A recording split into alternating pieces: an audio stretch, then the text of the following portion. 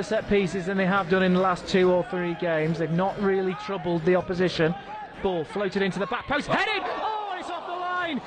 As the ball bounces around, is eventually cleared by Gateshead. Fantastic header from Andre Burley, who rose highest. And I think it's Richardson on the line who's just got a head to it, and he's headed it onto the crossbar. I'm not sure quite how he's headed it at the angle. Wow, It's really good from Gateshead.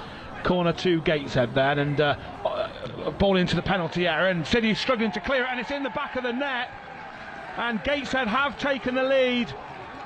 A bit of a scramble from the corner, and City failed to clear their lines, and it is that man Marcus Dinanga who's looked a real handful so far in this first half, and he's fired Gateshead in front. Oxford City 0, Gateshead 1. Yeah, the ball across the goal was hit with such furiosity. It just hit a player, and that's all he really needed to do, because as soon as it will be a bright change for Ross Jenkins. I think if we saw anything, that our mark change against Hartlepool, but I'll pause myself as here comes Gateshead down the right hand side. Lofthouse is on here. Lofthouse across goal, tap in for Dinanga, and that's as easy as you like for Gateshead. 2-0, and it was almost too simple in the end, as the ball was played down the right hand side to Lofthouse, just lifted his head up, found Dinanga unmarked in the 6-yard box, played it across to him, and it was a simple tap in for the striker who scored his 11th goal of the season already.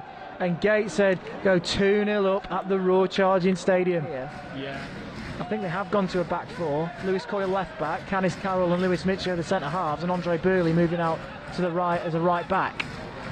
Potter just shoulders off his man. He's 1-on-1 here. Alfie Potter, good save from Archie Mayer. And it's taken 62 minutes in this game, but when Archie Mayer has been called into action, he's made a solid save to deny Alfie Potter. Did everything right there, Potter. Did well to outmuscle his man and keep his composure to send a shot towards goal. But Mayer did well to get down quickly.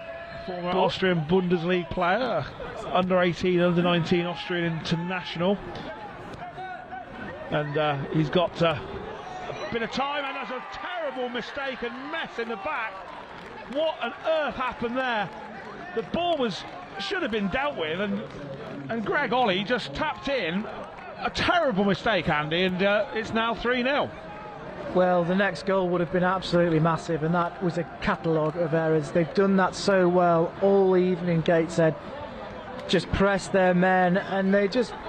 City are trying to do the same. They're trying to play it out. They always have done, but the angles weren't expansive enough, and Gateshead have made them pay. Gateshead in the ascendancy again, and it's with Hannon into the penalty area. Gets himself onto the right foot, and it's hit the post, the far post, and it's curled away from the goalkeeper Chris Haig, and it's gone out of play for a goal kick, and another really swift counter-attacking move, and that was very nearly 4-0. Yeah, Hannon's got his head in his hands because, well, that was a fantastic shot, really. I mean, missed, and Gateshead attacking in numbers again with the 2 substitutes up there, but this time Williams-Bashal comes away with the ball and tries to thread Josh Parker through, and Parker will chase this one down and get the ball and look to get into the penalty area. He's got the substitute Rennie Smith in there, but he opts to go back to Coyle into Nia Kirby shaped for a shot from distance, and beaten away from the goalkeeper,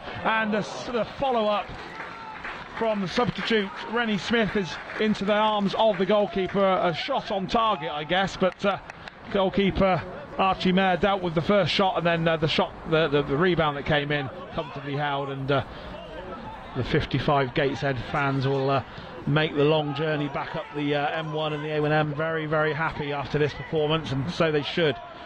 Hunter does a little 1-2 with Olley, back to Hunter. Hunter gets the ball across to the substitute Conor McBride, and it's as easy as you like. More really good passing, and Conor McBride has drilled the ball into the bottom corner, and it's Oxford City 0, Gateshead 4. Like we were saying before, difficult night for Oxford City, but Gateshead have been on form this evening. And again, when they get to that final third, they're playing the ball around the City defenders quickly and easily. And just a few moments, as I was saying to you, Kieran, if they did get a fourth, I don't necessarily think there could be too many complaints.